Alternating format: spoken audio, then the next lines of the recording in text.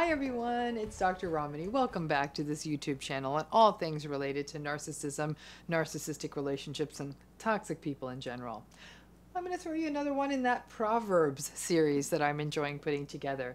Today we're going to take on a great proverb, a wolf in sheep's clothing. And to all of you, if you come up with proverbs you think are worth talking about, drop them in the comments section. I've got a lot already, so we'll see if you're sending me some of the ones I have or if you have new ones. So let's talk about a wolf in sheep's clothing. You've heard this one before. I'm sure many of you have. And if you didn't know, it's sort of fun to research the origins of this. The origin of this one, a wolf in sheep's clothing, is from one of Aesop's fables about the wolf who covered himself in the sheep's coat to mix in with a flock of sheep, and then who killed the shepherd who did not see the disguised wolf and then was, I guess, able to proceed to kill the rest of the sheep. Interestingly, that Aesop reference again appears in the New Testament, which may be the reference some of you are familiar with, and it's a twist on a line spoken by Jesus in the New Testament about false prophets. Aesop's writings are pre-biblical, so the reference was already out there and likely was already kind of part of, I don't know, whatever the conversational wisdom that was floating in the world. So this means that for about 2,500 years, people have had parables that they've known warning them of those who have malevolent motives disguising themselves to do harm.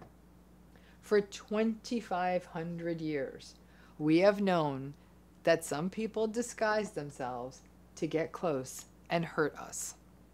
So, I'm sure some of you are already like, well, yeah, this is related to narcissism.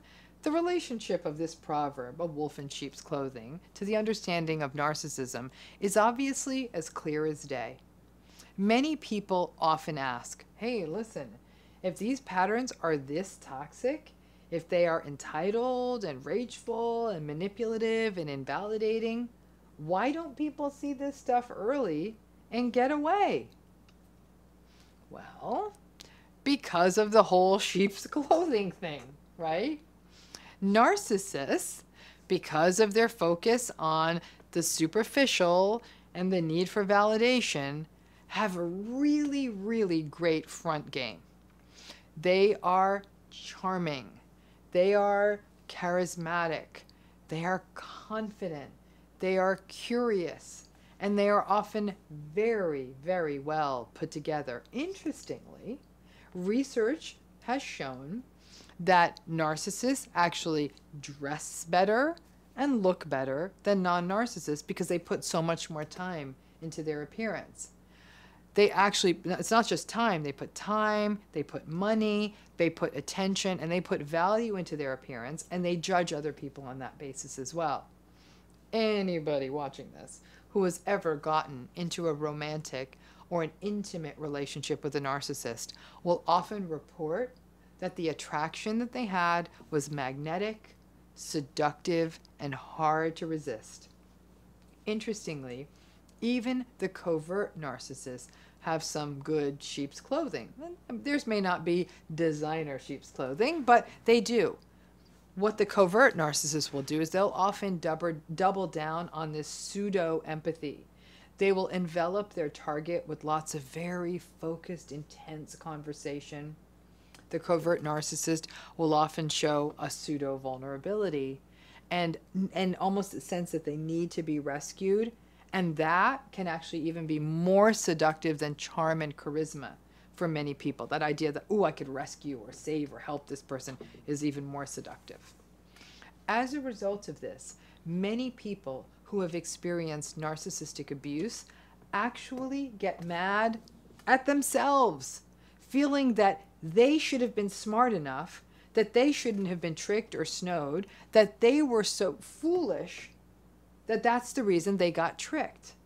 Remember that being drawn in by narcissists happens to the best of us.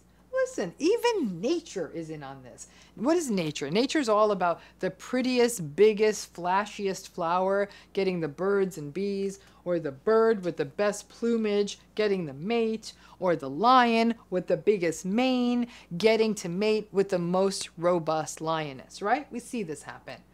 But I don't know, frankly, if those pretty flowers or well-feathered birds or perfectly maned lions do end up gaslighting, invalidating, or blaming their mates. I think in nature it's a bit of a get in, get out kind of thing. Frankly, though, male lions do seem very selfish. It's another story for another day. So what do we take from these wolves in sheep's clothing? Counterintuitive as it is, charisma, the sort of sheep's clothing of the narcissist, should be a red flag. In fact, one interesting research study sort of pointed to the relationship of charisma to sort of success as a leader as an upside down U, like the letter U upside down when it comes to this idea of leadership, meaning that very low charisma wasn't good for leadership. Very high charisma wasn't good for leadership, but sort of a perfect mid-level of charisma was what worked best. But when you see the perfect exterior, that person who's almost a little bit too good to be true, the proverbial sheep's clothing, pay deep attention. Try and look at what is behind that furry, or I guess charming exterior. Ask pointed questions. Watch how they treat other people. Critically pay attention on how you feel when you're in their presence. Be mindful and take a step back. Too many people want the fairy tale to be true. Too many people want the charming, charismatic wolf to be a gentle lamb. The toxic patterns of any narcissistic relationship pattern show themselves early. Ask anyone who has been in a narcissistic relationship. The red flags were there pretty much from the jump. Our enabling culture means you gave second chances, and trauma bonding means you made endless justifications. And the wolf in sheep's clothing metaphor or proverb is also quite useful if you are dealing with a narcissistic family member or boss or friend.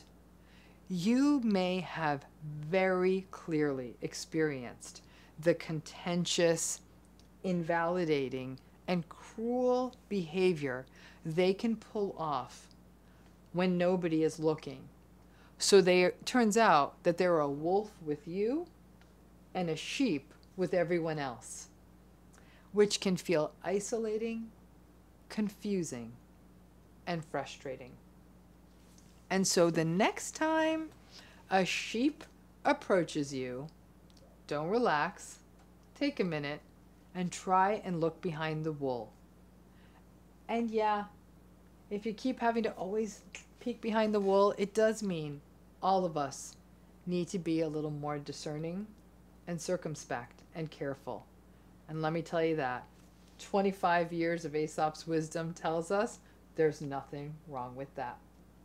So thanks again for tuning in, and hope that lets you remember a wolf in sheep's clothing as a way to honor that warning bell against the narcissists in our lives.